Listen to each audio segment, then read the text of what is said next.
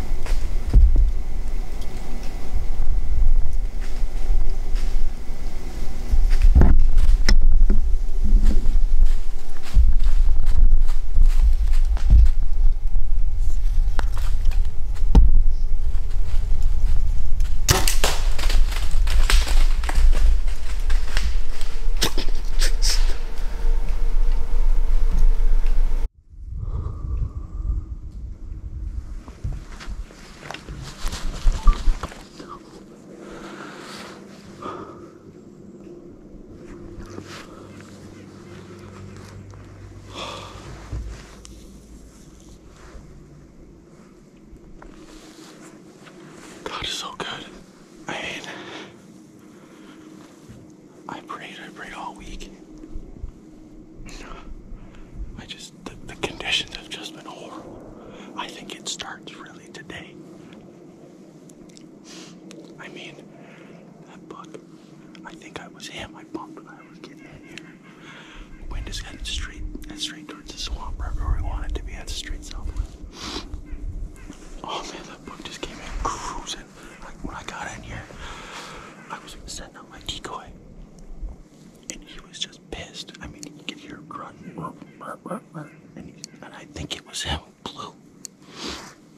And I'm like, what the heck? I didn't realize that maybe they're bedding down there. We've been trying to figure that out forever, but that's actually our neighbors who we have permission to go get them out, which is nice.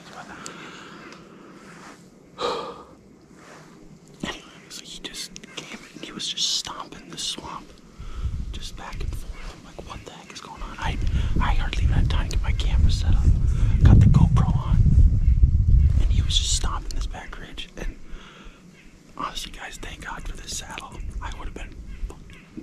busted right away. I would have been busted right away. I got to hide behind this tree the whole time, so I got a bow here, and then I moved my bow over here, and I freaking, I think the shot's a little low, a little back, but he should die. He should die. I'm gonna give him some time. I mean, it's 7 in the morning. Thank you, God. It's all him. I'm so thankful.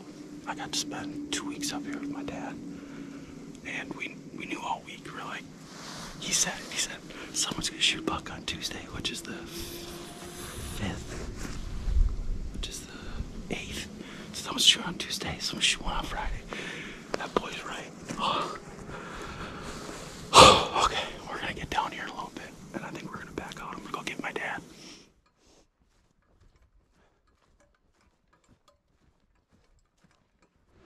I know he's either gonna come that way or he's gonna come into that shooting lane that I have prepped.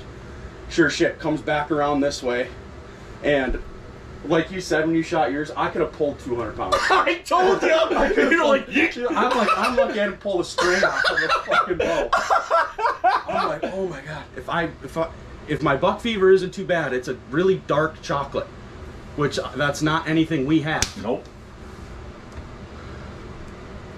Oh my gosh, Anthony. Yeah, I need a beer. Not at 8 o'clock, 7:30 in the morning? Fuck it. What time did you shoot? I told you, Tuesday and Friday. God, he's big. Yeah, it's a little back. Yeah.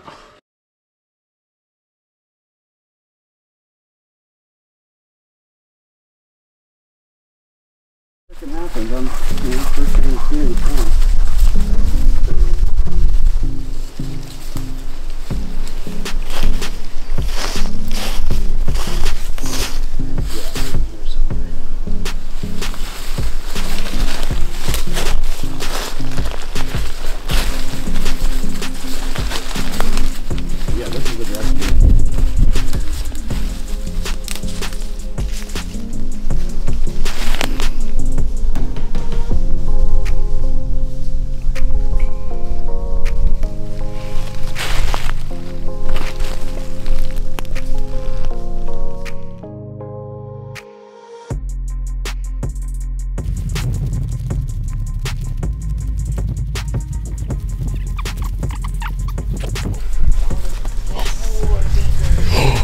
Good boy.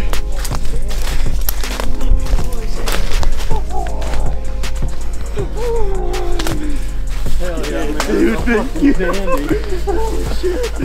Holy shit. Thank you, dude. I appreciate it so much, man. Dude, that's Clifford. Good boy. Good boy. Good boy. Dang. That's a beauty. Thank you. I'm gonna be excited getting them out of here, dude. Thank you so much, dude. I'll put that too. God, yeah, this is definitely. That's a beauty. God, he's been dead for a while. Yeah, come on. Good boy. Dude, that's Clifford. I think it is. 1, 2, 3, 4, 5, 6, 7, 8, 9, 10, 11. It's not Philly. He's still out there for you. I mean, this is my biggest buck to date for sure. God, my glasses are all fogged up. Biggest buck to date for sure. Marginal hit. I mean, what can I say? He was on the blood trail right away though. But we just had to point him in the right direction, and he freaking walked us right to it. I mean, we've been out here to the impact site for like 10 minutes. If that. I mean, There you, Hanky. two beds. And he's freaking down, man. Now we got some real work to do. Getting this sucker out of here. There ain't no trails, no nothing really. So we're gonna have to call the old man, get the 4-wheeler out here. I'm freaking pumped, man. Thank you. Thank you, Trevor. No problem, man. Freaking A. Woohoo! Alright, I gotta send some pictures out, man. You wanna... All right, guys. Well, it's the morning after. It's November 12th. I shot this deer on November 11th. At 7:07 in the morning. So this is a buck that we had named Clifford. I actually bumped this deer from his summer bed about 60 yards away from where I was walking. I was looking for some tree stand locations and maybe some trail camera locations to start finding these bucks. And I remember seeing this giant racked velvet antler deer and big body, and I was just like, all right, well, game on now. You know, hopefully we can see him this fall. One of the big parts that actually helped us a ton throughout this year was making the switch to Wi-Fi trail cameras. The one thing that's really nice about these is that their app is just incredible. You can name the deer, it tags them by date, barometric pressure, temperature, trail camera location, time, all of that stuff. And when you're trying to pattern these deer, you can go into the app, search the tagged deer. So we named this deer Clifford. So you just go in, find Clifford, and then it'll give you all the information you need to try to help harvest this deer. That was definitely a big key to help find this deer and kind of know his general area. Another thing to note about those two is the picture quality is absolutely phenomenal. We had troubles in the past with other cameras that, you know, they would be extremely blurry. It would get a lot of misfires. We have not had a single problem with any of these cameras. So that was definitely a key role in helping us harvest this animal. Another big piece of our success was implementing domain food plots. So we don't actually have a lot of ag in this general area. So implementing these, I think we have 2.5 total acres of food on our 110 piece chunk of land here in Burnett County. And implementing these food plots, we have seen our deer numbers absolutely explode. We've started to see a lot more of these mature animals after a couple years of, you know, passing them and letting them grow, and this is kind of a key example of that right here. And there hasn't been a better experience that I personally have with a company. Mike from Domain has been a massive help. Any question I have, I've sent him all of our soil samples. He just sends me back, plant this way, and here's the amount of fertilizer and stuff you need. And they've been a huge part in our success going forward, and we are excited to continue that relationship.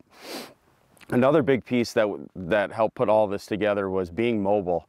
So Todd from A1 Archery in Hudson, Wisconsin recommended that I use a saddle this year, and I kind of was hesitant. I've always been a tree stand guy, and so I figured anything to help my odds, I'm going to do it. So he actually hooked me up with a trophy line saddle, and a big piece of this was we had hung a different stand about 30 yards away from where I was actually sitting, but watching these deer move through this general area, I just knew that there's no way I'm going to get a shot at these animals where that tree stand is located.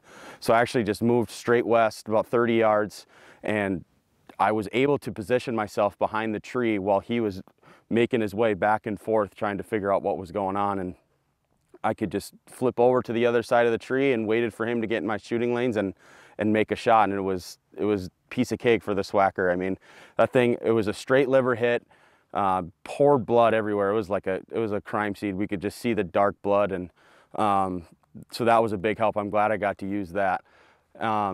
Another big thing that I'm glad we did, and as hard as it is just backing out right away. So I knew that the hit was marginal. I knew the deer was going to die. You can't be dumb and push these deer. You're going to run them forever. So as soon as I made the shot, I knew it wasn't perfect. I saw the arrow still in him when he was running away, so I knew it wasn't a pass through. I figured most likely liver, maybe some guts, maybe I clipped a lung.